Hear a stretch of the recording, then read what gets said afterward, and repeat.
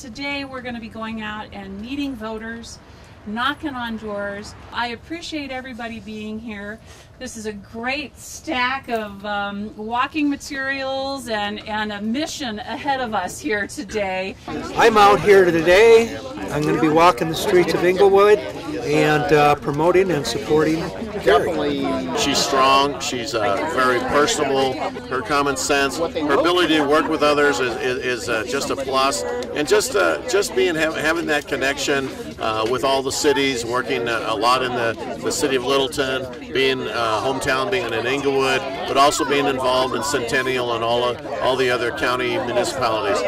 We're excited about her energy. I think Carrie's a terrific candidate. I think she will be a candidate for all of the people, all of the district, and will comprehensively represent the interests of the Englewood citizens in Littleton and the county too.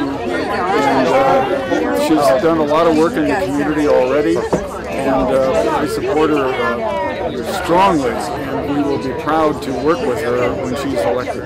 As a citizen of Littleton, I'm also very supportive of Carrie's candidacy for county commissioner. I'm confident that Carrie will do an outstanding job. Well, it's a beautiful Colorado fall day, and we're so excited to have everybody here to kick off a morning of walking. Special thanks goes out to Randy Penn, the current Englewood mayor, who has hosted the event and invited folks to come and support our candidacy. We also want to thank Jim Woodward, who's a former mayor of Englewood, Tom Burns, former mayor of Englewood, and Bruce Stallman, who's a councilman in Littleton. What a great day of walking and getting out to meet voters, which is what we're all about today.